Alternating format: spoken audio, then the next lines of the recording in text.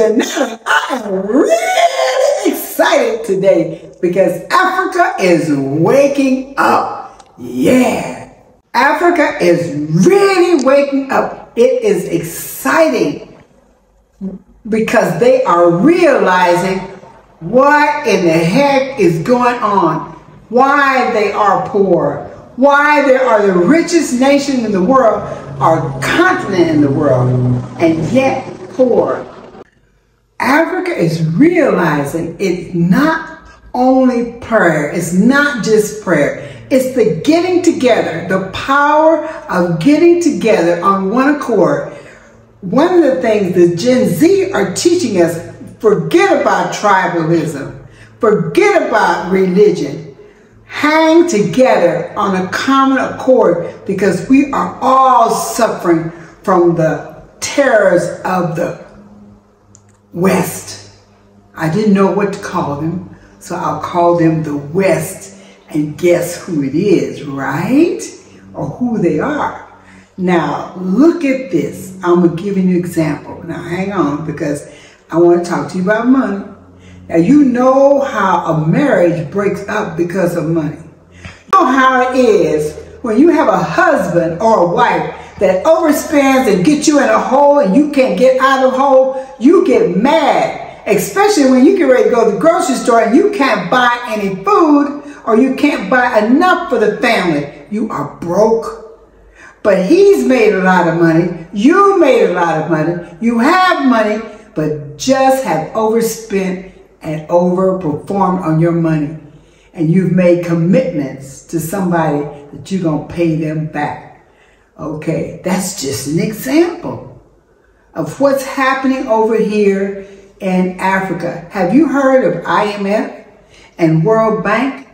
Well, unlike your local loans that you get, that we get, personal loans, they have a different type of loan.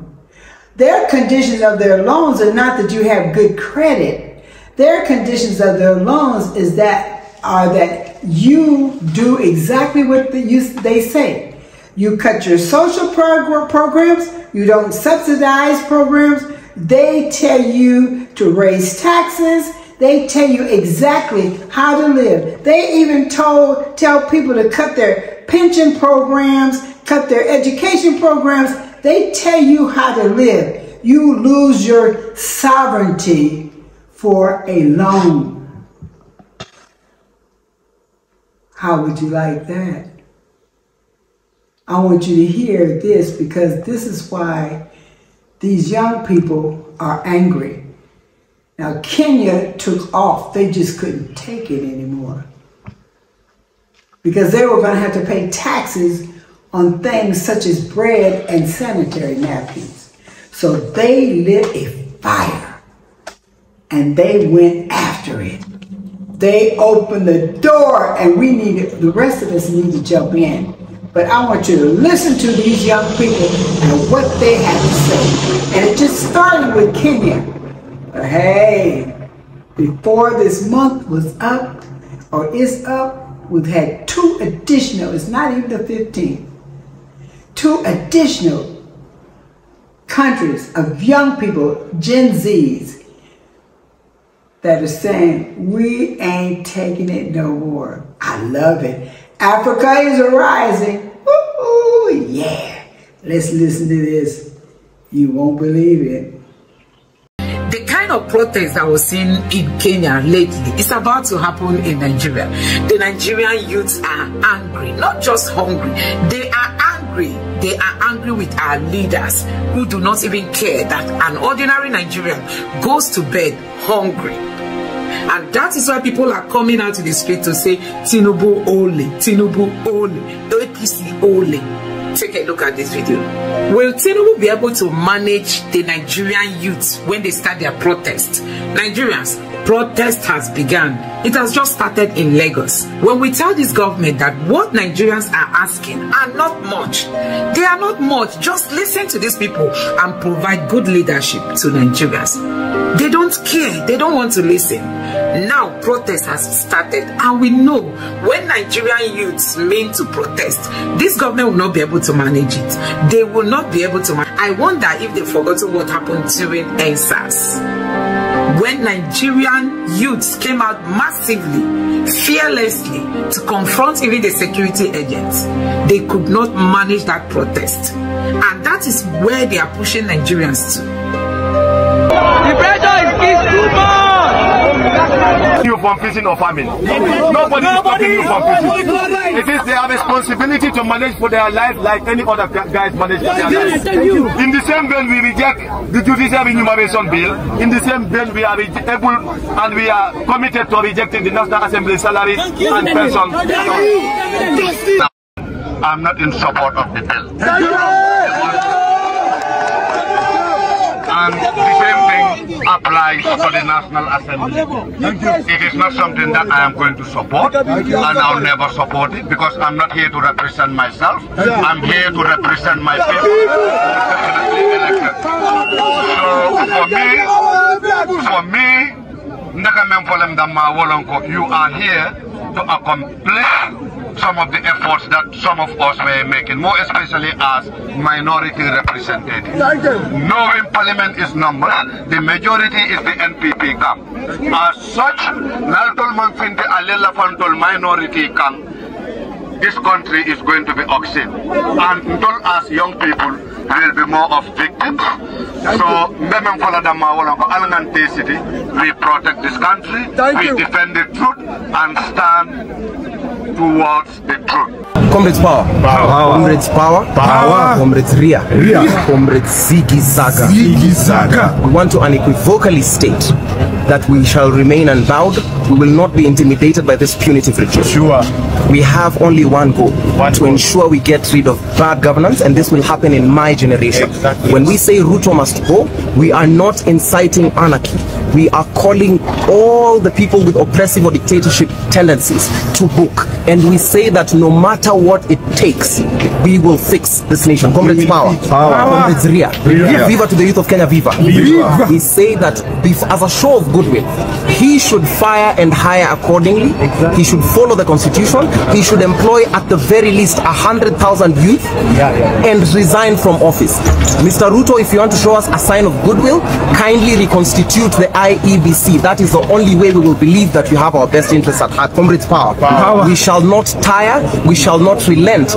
We shall not give up in pursuing what is our God-given right, because we, the people of Kenya, are the sovereign power of this country. Comrades power. Comrades Ria. Comrades Akchu. Comrades Ziggy Zaga. Meanwhile, Kenyan President William Ruto has responded to the demands of the Kenyan Gen Z by taking significant actions. After 3 weeks of anti-government protests, President Ruto has made substantial changes, including the removal of budgets for the offices of the First Lady and Second Lady. Additionally, he has dissolved 47 state agencies.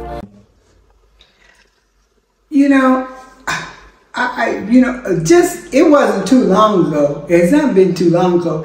I remember when in the United States, it was you could not give a person a loan more than about 11% or something like that. Credit card loans were maybe around about 10, 11%. But all of a sudden they start easing it up. Now they're giving you the loan rate 30% on credit card. That used to be an illegal loan rate. And who takes those things? Mostly poor people or people trying to make it, maybe middle class. They're making a lot of money off of us. But let's take it worldwide. The IMF and the World Bank. Some of you might think it's a good deal. You think it's a donation or whatever, but it's not. So let me bring it down to you. Not only do they have to agree, and a lot of their companies that they want to make public companies to benefit the people, the IMF says they have to privatize or allow private businesses to come in. That's supposed to encourage their economy. Let me tell you something. when you look at the GDP of Africa, and it says it's growing, but it's growing, but there's no more money in the African's pocket. I don't know where it's growing. It's growing. Money is being accumulated here, but money is going across the border. And plus they're paying loans. And plus they have problems of corruption.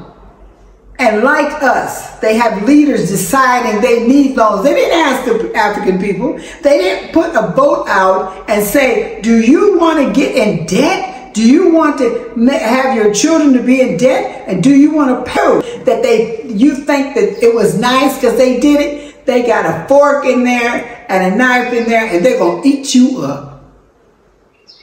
Hey, you take it from Grandma. I know you think I'm a little touched, but that's okay.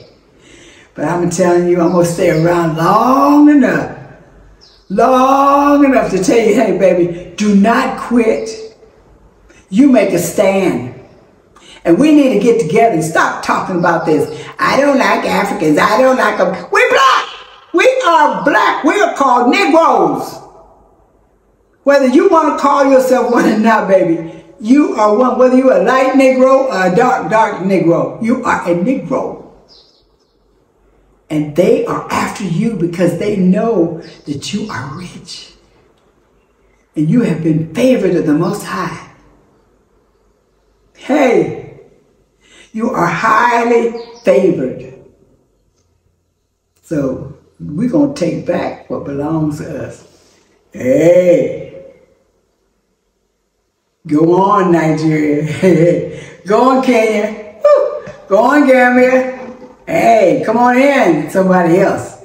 Ghana, you need to be here. Oh, yeah. Hey, Grandma is happy, happy, happy. But I'm going to tell you something.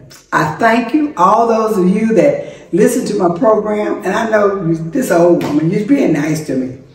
I listen to my program and you have subscribed. And sometimes Grandma just don't. I'm kind of slow on that writing back, but I love you. I love you. I love you. I love you. I appreciate you. I appreciate you subscribing. I appreciate you commenting and let me know how you feel about it. Talk to me. I read them.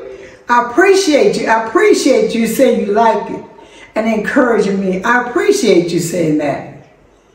I appreciate your comments. I appreciate you. And I'm telling you something. If I'm on the radio station, blacksradio.com. Yeah, it comes on Saturday at 8 o'clock. You can check blacksradio.com and just, drive with me. Let me talk to you while you're driving. Hey, okay, I'll be talking to you real soon. Bye-bye. Hey, this is Janetta, and you're watching Africa Speak.